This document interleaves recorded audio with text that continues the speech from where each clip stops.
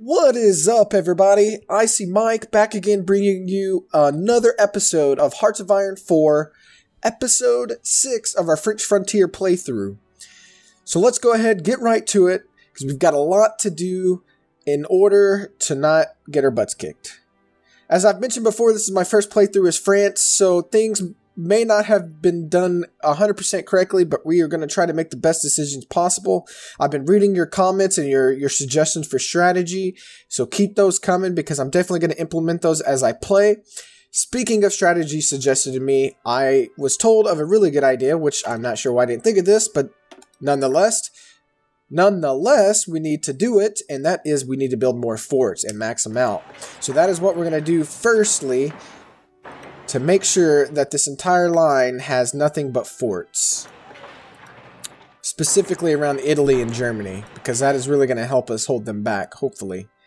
I'm going to go ahead and do Switzerland too. So there. Oh, did I miss one? And I'm actually going to bump them up and go ahead and get those going first. I didn't miss one. So I'm going to go ahead and bump these up. I have some anti-air, but I want these forts done as quick as possible. So let's go ahead and get these done. So I'm holding shift and clicking this button to just pop them to the top. So there we go. So hopefully that gets done. We have 44 civilian factories, so we'd be moving at a pretty good speed. We'll go ahead and get time moving. Now it says we have battle plans unassigned, and that's due to the fallback line we've created. So yeah. Oh, no longer getting effects from factory strikes. Awesome. We had a modifier in one of our earlier episodes that gave us, basically our factory workers were on strike for a short period of time. That seems to have gone ahead and run its course. We've also split our military up a little bit. We have our Italian border, which should not have any cavalry, and it does. So let's, we gotta do this focus first. I really want the extra research slot. So I think with the idea of remaining historical, we're going to go here, support the status quo, which is going to give us more unity, which is actually important for us since our unity is really low.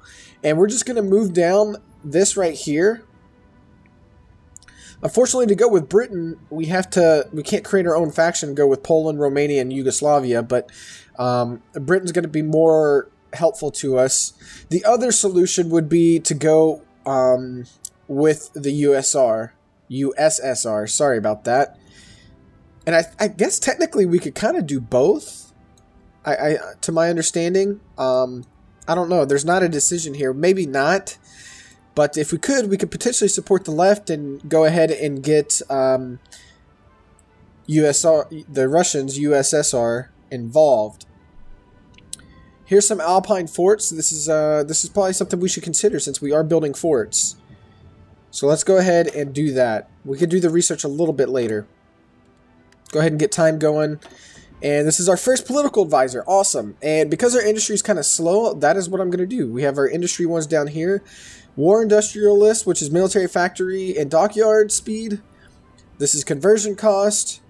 And this is like a whole bunch of different stuff. Rocket sites, nuclear. But we're not going to get into that much later. So the most immediate effect would be this guy right here, and that's what we're going to go for. Okay, so back to our military. I have all my mountaineers and infantry holding this line, but cavalry isn't super strong on the mountainous regions, so I do want to remove the cavalry that I do have and switch them over to infantry. And I should have done this a long time ago, but we are doing it now, which is fine. So just infantry, okay, exit. This needs to be infantry. Strikes are over. We already knew that. Thanks for letting us know. 30 years later. And that's Mountaineer. We don't want to change those. And I'm going to do another Mountaineer on this one, kind of balance it out. Perfect. So they're going to hold the line as strong as possible. And same here. We shall see, though. We're going to do our best. This is also my Panzer division. Well, not my Panzer. That's Germany. I played as Germany offline before, but this is going to be my tank division. We have them separated out because their battle plans will be a little bit different, and I kind of discuss how I do that in some of my other tutorials, like war tactics and division templates. So you guys, if you haven't checked those out, make sure you do. I think most of you have, because that's how you get to my Let's Play. But just in case you haven't, there's a little self-promotion there. But anyways, let's get back to it. Our Navy's going to be real focused on just guarding borders. We're going to have to make sure that we stop the naval invasions. And that also reminds me, I want to build coastal forts on the provinces with seaports. So let's go ahead and do that, that, and that. Those three are good. There's no more ports there. And then one there. Well, not one, but 10. Here, we have so many ports, which is unfortunate, so this is going to take a little bit of time to do, but it will be worth it in the long run. So we're going to spend a majority of our construction just building forts, fortifying all of this. So now I'm going to go ahead and bump these up, but I don't want to do it so much. Actually, it'd be easier if I just bump these down. That'll make more sense. Let's do it that way. Because I don't want them to, the regular forts, the land forts are much more important at this point. And the anti-air actually needs to go up too. So I'm going to do these one more time. Military factories can be last, but I want that anti-air completed first. Or before, I guess I should say. And this one we kind of misclicked on it. So let's get this back up in there. Perfect. Also, we want to keep an eye on our fighters. We've got them. We've got all our planes being built right now, but we want to build as many as we can. So whenever this one gets to 300, we'll create another one. I'm gonna go ahead and do a close air support one though. Get that deployed. Definitely want air superiority. Paris is pretty much the main thing we have to guard. We let go of Paris, and then we pretty much lose northern France, and we're going to have to fall back to southern France. And then we need to get infantry equipment back to positive land here, because we have a crap ton of infantry equipment we cannot take care of. And that's just going to be due to getting military factories, which means we need to go down this line. But I wanted to get forts first. This just is for opinion. We may skip that for a little bit. We may go back up here and do this one next. I think that's a little bit more important. And then that should put us back into 1938, and that's when we'll move over here and go with Britain and form that alliance. Because we know at the end of 1938, or somewhere in the middle of 1939, that is when shit hits the fan, so to speak. And we want to be ready for that, most definitely. Also, we have a little bit of experience that we could possibly spend. I definitely want engineer companies, and I can't do, but I got to do this first. I've got to do engineering companies, and I'm going to go ahead and I'm trying to get my combat width to an even number, but I'm not going to be able to afford it, so I might just wait. So let's go ahead and just switch this with the engineering company, save that, so that can get completed, because that is super important. And the reason why is we are going to be very defensive in this war. I mean, obviously, because if any of you know what happens in World War II, the Germans take over all of France. We're trying to prevent that, so we just need to hold the line and have as much defense as possible, and that is what this engineering company does. It gives us a plus 24 defense and plus 5 entrenchment. Okay, we got improved machine tools, awesome. So we're just going to keep moving along. It's 1937, so we need to make sure we have all of this done. I'm kind of regretting going down this one, because this has a little bit better stuff for defending nations. You know, we get the 10% vulnerability, and I think we're going to get bombed quite a bit. And you get more factories in a state. But nonetheless, the decision was already made. It would be inefficient to turn back around and redo all of those. So we're just going to stick with it and hope it is going to do what we need to do. Just checking everything, making sure everything is good. Luckily, resources are not that big of a problem. The only thing we are importing is oil. And Alpine forts have been completed. Perfect. Now we're going to do as I said and go for this one. Gets us more infrastructure, which really isn't important, but it leads to a lot better things. More specifically, we get 4 freaking military factories down here. And the Hindenburg disaster actually happened in this playthrough. So I'm not sure what really that affects much, but nonetheless, go ahead and start that.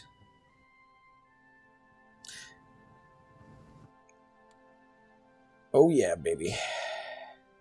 And it looks like the Republicans may win this, which is really good for us. I'm hoping that's the case. And the reason why is there's a possibility that if Nationalist wins, they would be invited in the faction, you know, with Germany and Italy, and we could eventually get attacked from here, and we don't want that to happen. So if it's Republican Spain, that gives access to us, to UK, and anybody else who joins the Allies, which definitely will give us a little bit of a benefit. I think I'm going to go ahead and I'm going to move these over here. Because I'm not going to have much, I'm not going to have enough air superiority for this.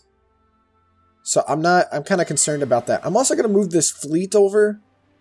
Because if they're going to bomb me, they're going to do it there. And I don't want that to happen. So I am going to move them here for now. And then they need a commander. I just took them out of port. They can't do that. And same here. We've got 3 fleets here. I don't have many ports I can use. I can put them there. That's kind of close, but maybe they won't. We'll move them there for now. Okay, perfect. But as you can see, Italy's already stacking the line. So if I...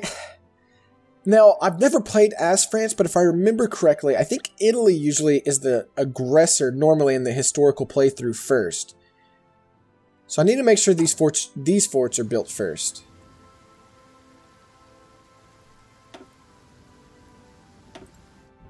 And they're not. Okay, so we need... I need the states map.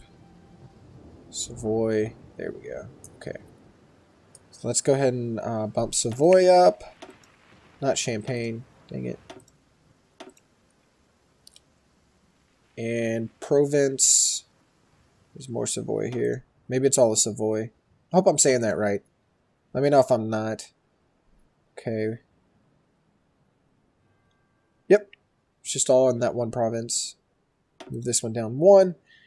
Get these forts done first, because like I said, I hope I'm right about this, but I'm pretty sure Italy attacks first, although we have a better chance of holding them without forts because of the mountains.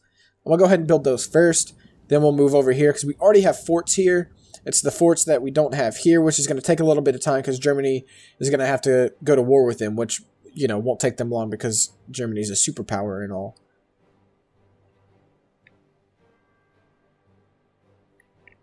Okay.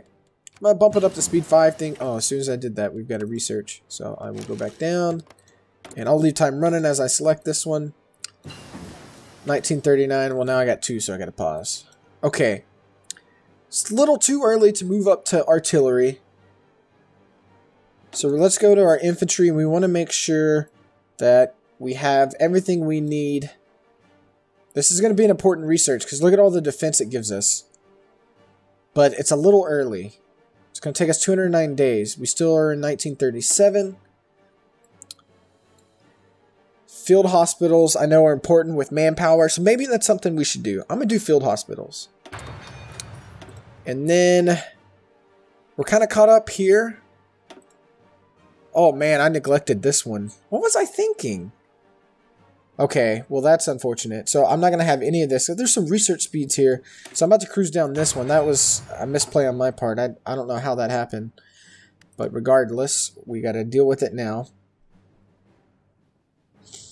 Also, if you guys will let me know anything that you think I should do, I would gladly appreciate it. Because, like I said, I've never played France before. And I think it's relatively tough. I mean...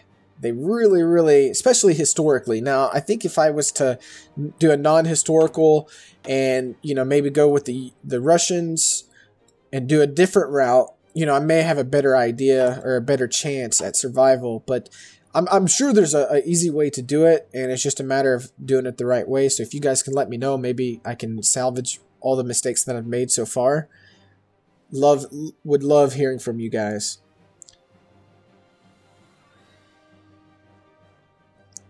I'm just hoping that the U.S. comes in the war fairly quickly, but usually they come in much, much later, which is unfortunate because they're a game changer, baby.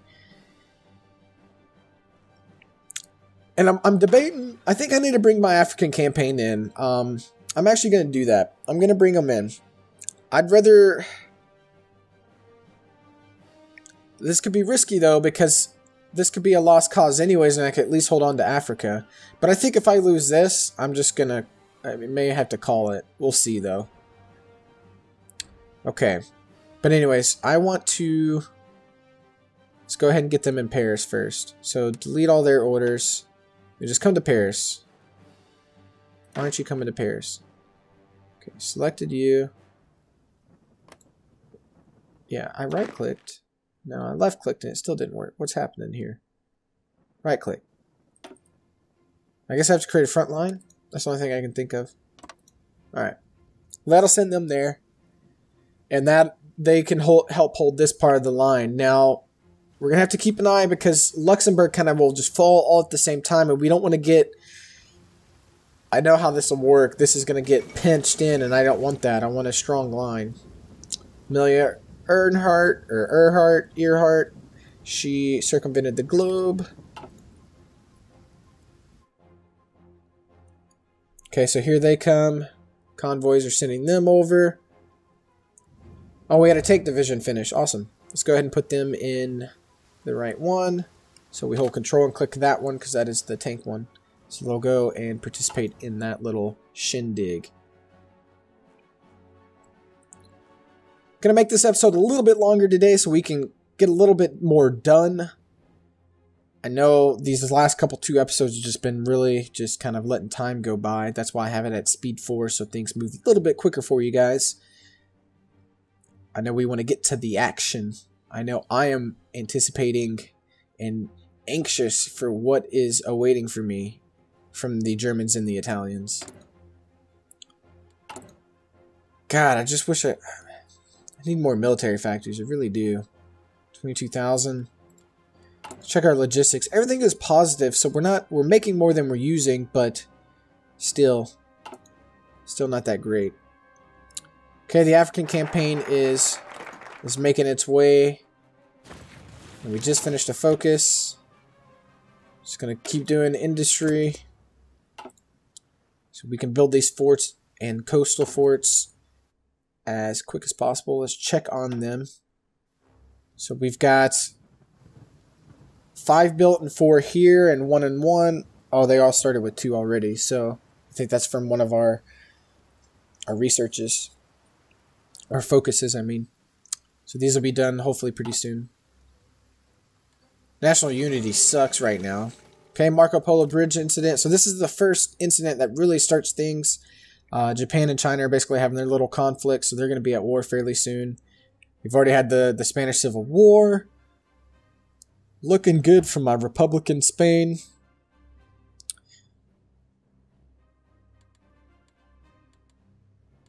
What is Germany up to? So they're doing air innovations. So we're going to go down here, choose one of these. What about Italy? When Italy gets down to the, the Steel Pact, that's when things are going to heat up. See, the Pact of Steel's right here. So this is where they befriend Germany. Then they get claims on France right after, if they want. They may do the treaty first. But that means we're only 70... When this hits, they're 70 days away from going to war. So we got to keep an eye on Italy. When they do that Pact of Steel, we know things are going to happen relatively quickly after that.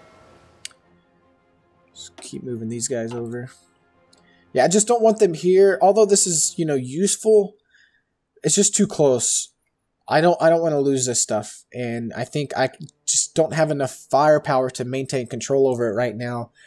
Hopefully eventually my navy can do enough damage where I can control all of this, but for now the main The main thing is just protecting our borders and this sea here, and the channel here. Which hopefully UK does most of the channel work, but I know Germany will send some stuff here.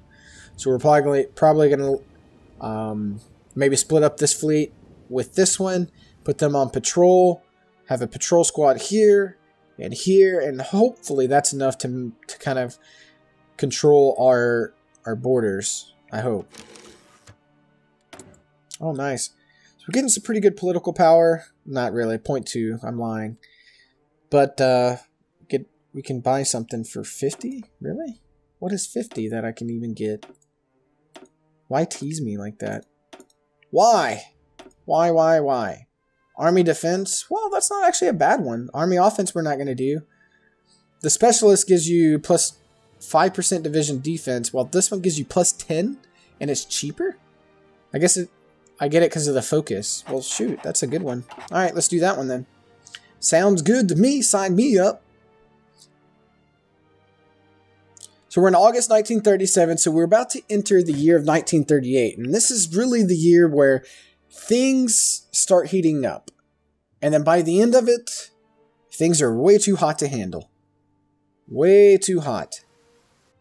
Look at Italy with their freaking 22 infantry here. That is what we have to deal with. Is Italy is just pumping troops, putting them out there. And we can't even freaking make enough guns for our troops, let alone build troops. I mean, I'm building a little bit of everything.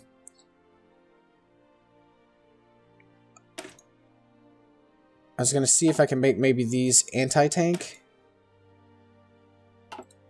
But I've only got 5.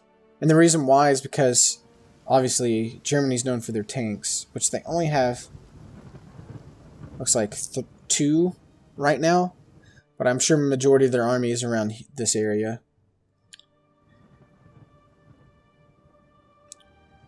Wouldn't it be great if we win as France? That would be freaking awesome. The chance of that happening is like 0.0000. Basically 0. Oh, man. But it's going to be fun to see how far we can hold them. And if we do get, you know, killed, which is probably what's going to happen, if we do have a territory, and if Italy doesn't do much in Africa, and U.S. gets in the war early, then maybe we could reclaim a lot of territory. They'll regain this part of France, the southern part, and then we can maybe start helping. We'll see, though. I definitely don't want to beat a dead horse and play a battle I can't win. So we'll just kind of assess that situation when it comes. But, you know, we may be able to do this. We'll see. We shall see. Okay, well, this is a good stopping point. Thank you all for watching. I hope you enjoyed it. Don't forget to hit the like button. Don't forget to let me know what you think I should do for the next episode. And I will see you all in episode 7.